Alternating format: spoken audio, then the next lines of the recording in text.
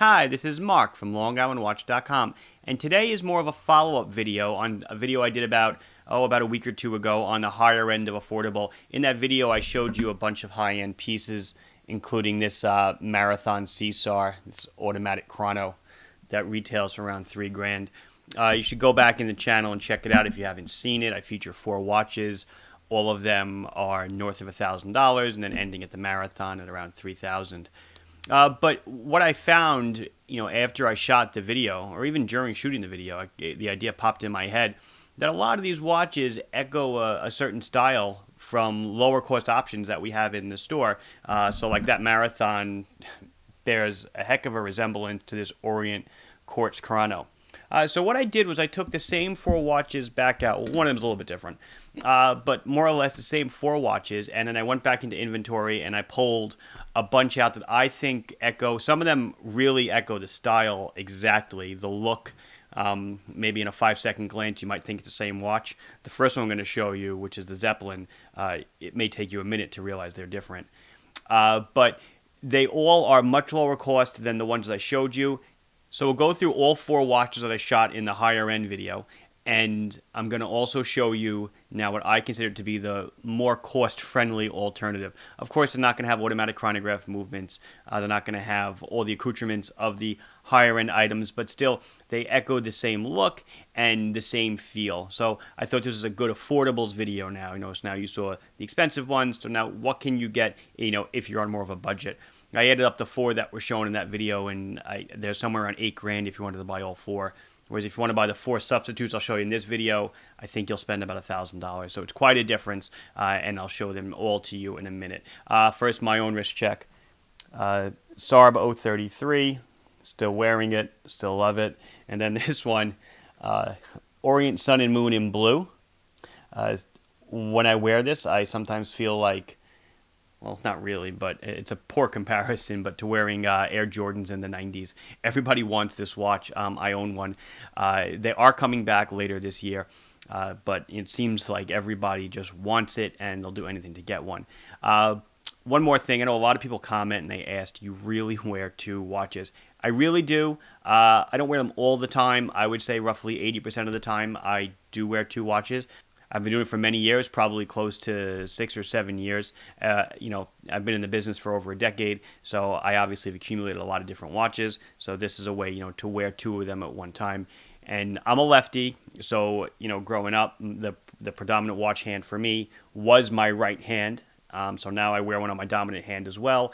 And is it weird? Yeah, but you get over it, you get used to it, just like anything else. People that never wore a watch say, I can't wear one because it's not comfortable. Well, you force yourself to do it, and after a while, it's second nature. So yeah, it's I do. But what is kind of funny, and you'll realize this if you do it, is that your dominant wrist is just a tiny bit thicker than your non-dominant wrist. So some watches actually I cannot wear because they'll be too tight or too loose. Anyway, enough about me. Let's take a look at the more affordable side of the higher-end timepieces I've already showed you. So if you recall in the last video, I showed you a Zeppelin chronograph powered by a Valjoux 7753. It was roughly, I believe it was about $2,000. And this is the watch, or is it? This is not the watch. The watch that I had up in the last video was this one. You can see they are extremely similar. At first glances, a lot of people actually take them to be identical. But they are quite different. And the right hand is what I did show you last week. This is a Valjoux 7753 powered chronograph made by Graf Zeppelin. And now this week, I want to show you its lower cost option. This is the Zeppelin 7680-1. It is a quartz operated chronograph. Also has an alarm. At the 6 o'clock, you can see an alarm subdial. Ticking seconds here. And then it's got chronograph seconds is the main wheel, and then minutes and hours are recorded on this subdial up here. You can see that. It's got a very similar dial, very similar feel. It's a little bit smaller in the case. So this guy is going to be 42 millimeters in diameter, 12 millimeters thick. Tip to tip is 48 millimeters. So it's still a nice size watch. It comes on a nice brown leather strap. 22 millimeter lugs. Just priced much differently. This one sells for around $379. It's extremely useful. You could say even more useful than the other one. It's certainly more accurate because it's quartz, but it's also got an alarm, which a lot of people really dig. It's a nice feature. It's got a signed Zeppelin buckle, screw down case back, water resistant to 50 meters. You're not going to go swimming with this. This is certainly a dress watch in every sense of the word. It operates like a regular chronograph would. You press the top right button, and the seconds hand moves. It will record the minutes and hours over here. You stop it, and then you reset it. And that's the whole thing. It's got a date display. It's also got around the periphery a telemeter and a tachometer reading. But just shows you, what you can get if you're not, if you're looking for this look in my right hand, but you don't have that kind of a budget. If this is more your speed, under $500, this one certainly fits the bill. This is a very good seller in the Zeppelin lineup, and there's good reason for it. It's got this beautiful dial. It's got a little bit of a dome to the dial. It's that silvery white kind of feel. Just very elegant. And then in the last video, I showed you this weight of a marathon watch, the Seasar, near $3,000. It's a lead weight. I mean, look how heavy it is. Big and bulky. Tritium tubes. Really nice watch. Another Valjoux powered chronograph, a 7750 in this case, day and date. And tritium tubes make it glow, so you can read it in all sorts of light. Just a really, really nice watch. Of course, again, a little bit on the more expensive side. So today I picked something that I felt really echoed this style, but on a much, much smaller budget. So here we have the Orient Captain chronograph. I switched them up really quick there, so you can see when you just go from one to the other, they definitely echo the same vibe. Of course, they're nowhere near the same price tag. This watch retails for around $169, so under $200. It is a quartz chrono, as I mentioned. Comes on a rubber strap. It is 45 millimeters in diameter and 11.5 millimeters thick. Tip to tip, it comes in at a little over 50 millimeters, about 52 millimeters. So it's a decent size watch. It's got luminescence on the hands and the markers, not tritium. It's got normal luminescent paint, so it's charged by light, and then when you turn off the lights, it starts glowing. As I mentioned, it is a quartz chrono, so we'll push this button, and you can see the subdials at the top start moving, and those will be your fractions of a second. I can stop it and then start it. The central seconds hand is running elapsed seconds. You have normal time elapsed seconds over here at the 9. And then at the bottom, you have elapsed hours. So where are elapsed minutes taken care of? Well, let's fast forward and we'll see that in a minute. So I've let a couple of minutes elapse, and you can see that at that subdial at the 6, it was actually 2 hands. And the registers don't really make that very clear, but you can see that there's a longer hand for minutes that have elapsed, and there's a shorter hand for hours have elapsed. So it's a 12-hour counter, and it's set up just like the hands of a clock, just like the face of a clock. So the minute hand will revolve once, and that hour hand will tick over to the first index. The Zeppelin had a mineral crystal. I don't think I mentioned it. This also has a mineral crystal. It's water resistant to 200 meters. It has an oddball 23 millimeter lug. So your strap options are, somewhat limited. You could find stuff to fit it, or you could squeeze a 24 in there, shave it down, or squeeze in a 24 millimeter nylon strap. Screw down case back, solid, stainless steel case. All the usual stuff that you would expect from a watch like this. So last video, you also might recall I showed you the Shadow, the Diavis Shadow. Automatic, PVD, blackout, yellow hands, yellow markers, various shades of black on the dial. So here, this watch again was somewhere around $1,500.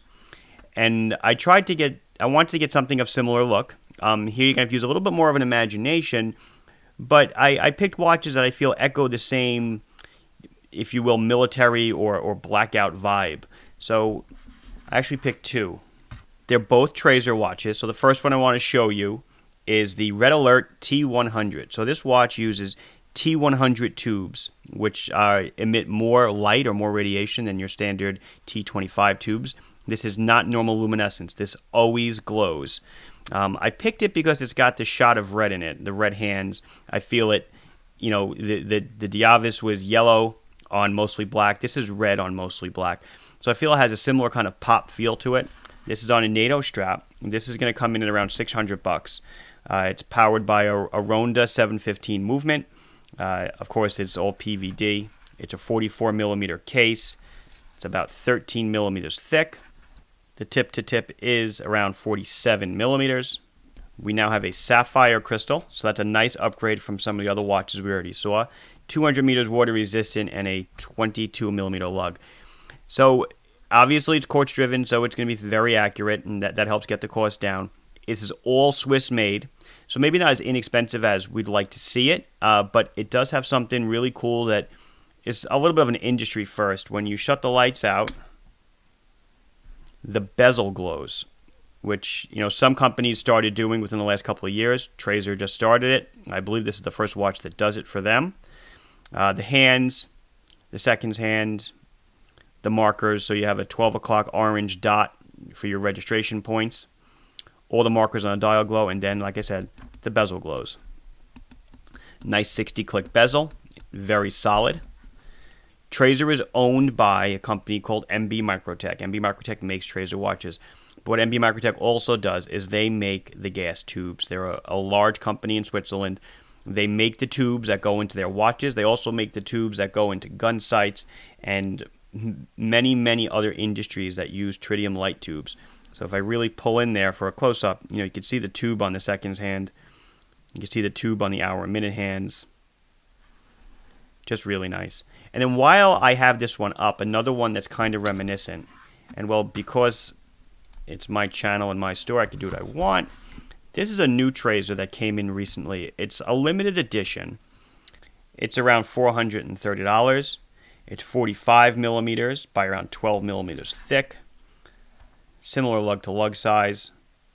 Sapphire crystal, nylon strap, 200 meter water resistant, 22 millimeter lug, and it's quartz operated by a Ronda movement. So you'll see it has tubes.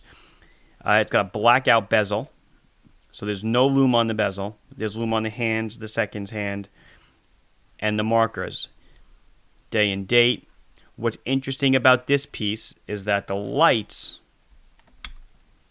are red, white, and blue. And this is like a special USA edition. You can see the blues, the whites, and the reds.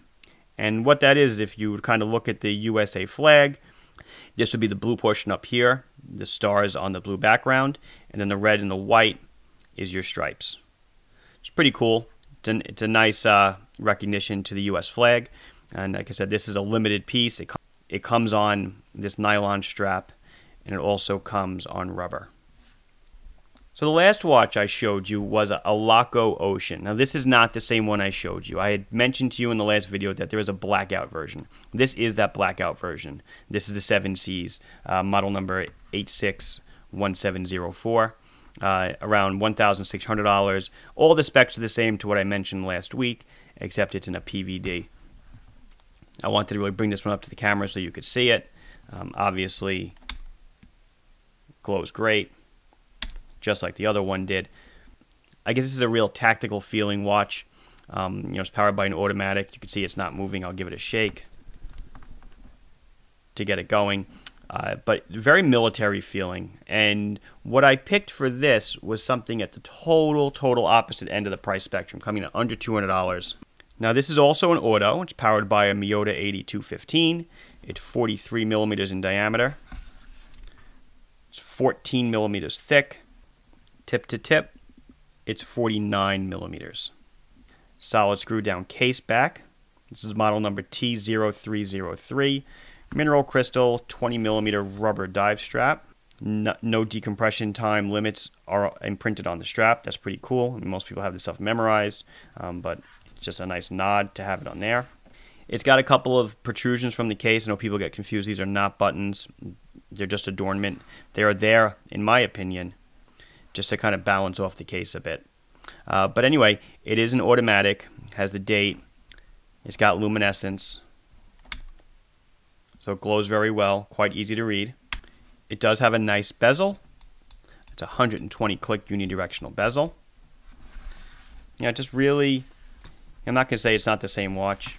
I'm not going to say it's the same watch because it certainly isn't, but it gives you that same feel that the Ocean did, that tactical feel. It's got large dots for the dial, very easy to read, very simplistic, extremely uncluttered. But for $189 or under $200, it really gives you the same look on a much tighter budget. So that does it for all the comparisons. I'll throw these on the wrist, and then we will finish up the video. So the first one up is the Zeppelin 7680-1 quartz chronograph.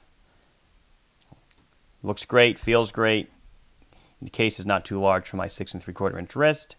Lays perfectly. The brown strap is a really nice complement to the dial and the look. Next one up is the Orient Captain chronograph, the Marathon's half brother.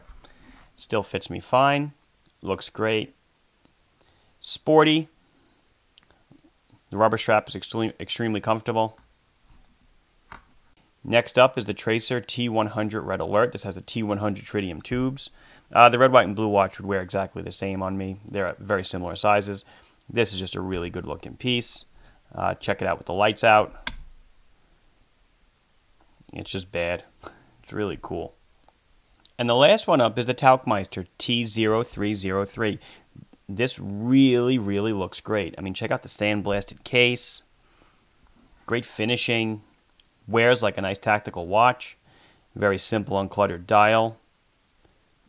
Easy to read. Really cool. This has been Mark from LongIslandWatch.com, showing you some low-cost alternatives to the affordable watches that I showed you in a prior video, from the $3,000 Marathon that you see in the background to the under $200 Orient that you see here, from the $2,000 Zeppelin chronograph to the under $400 model that I have in my right hand. If you like this video, please like it. If you have not subscribed to our channel, please do so at this time. If you have any questions or comments, please put them down below, and I'll be sure to address them as soon as I can. Thanks for watching.